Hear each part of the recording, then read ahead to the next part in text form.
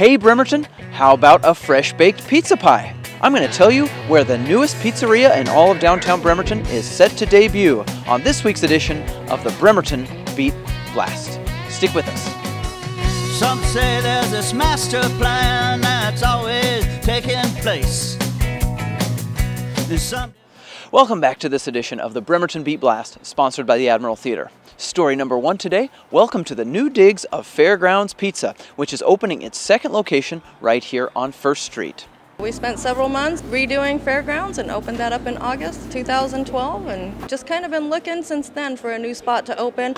And I've always loved downtown Bremerton since we originally moved here, so this seemed like the perfect location for me. People from the East Coast really like it. They said it's close to home. It's as close to home as what they can find. We make our dough fresh every day, and it's a hand-tossed dough, and then our sauce is a special recipe. I just always had the idea of having a place where I could put a little jukebox in, like your hometown pizza place that you come and you travel to, and eventually I'd like to, maybe put in a pinball machine, just something, that makes it a little homey. Story number two today. For nearly a decade, the Washington Youth Academy has been molding some of our state's most at-risk youth into the leaders of tomorrow. The campus, nestled in the West Hills of Bremerton, has now graduated 2,300 young people from its National Guard-run boot camp and school.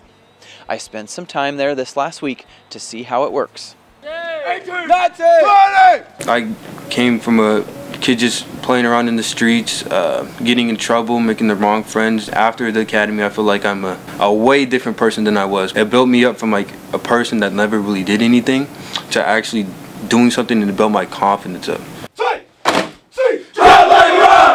It's a quasi-military style environment, so it's basically like, if someone gets in trouble, then we all kind of go down for that one person. It's kind of like that in real life. If a person at your job gets in trouble, you're kind of affected by what mistake they made. How we say it is one team, one fight.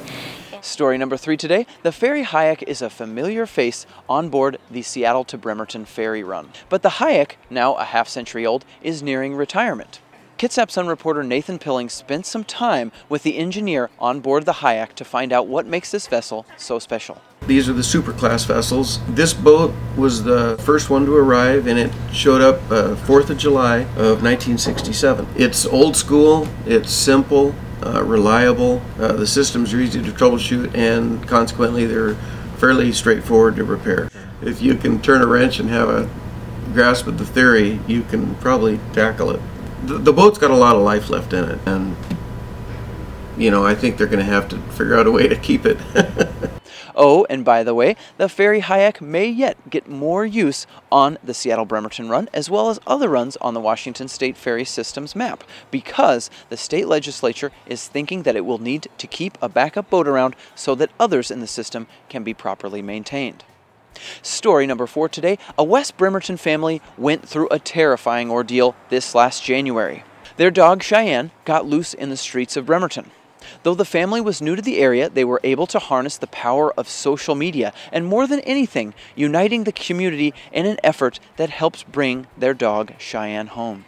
She got out of her collar. Apparently it just wasn't tight enough and we didn't know, and took off. That kind of started the long 5.5 days of trying to get her back home. We were out at least 12 hours a day looking for her from sunup to sundown. We hired a dog tracker who was great, and he did get us from sort of point A to point B, but then her scent disappeared. So we got a phone call the next day from a contractor who went to check on his house, and she was under the porch.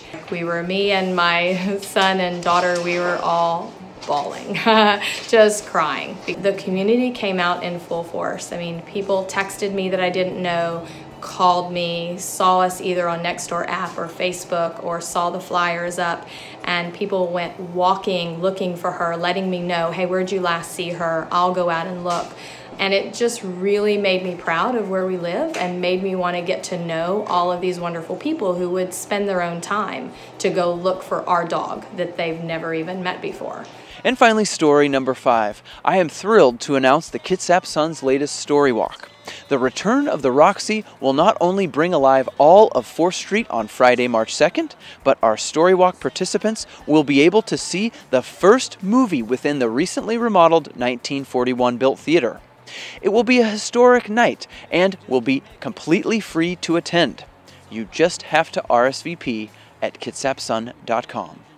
That's our show for this week. I hope you have a wonderful rest of your week, and I hope you were able to catch some of the orcas in the pod that headed up the Port Washington Narrows this Tuesday. It's always a special sight to see the whales there, but remember to keep your distance as we want to make them feel welcome here.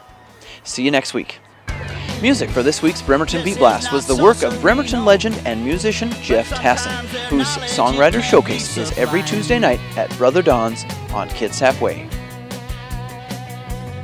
Well, you find out whose payroll they're on, then ask them folks about that. Intelligent design.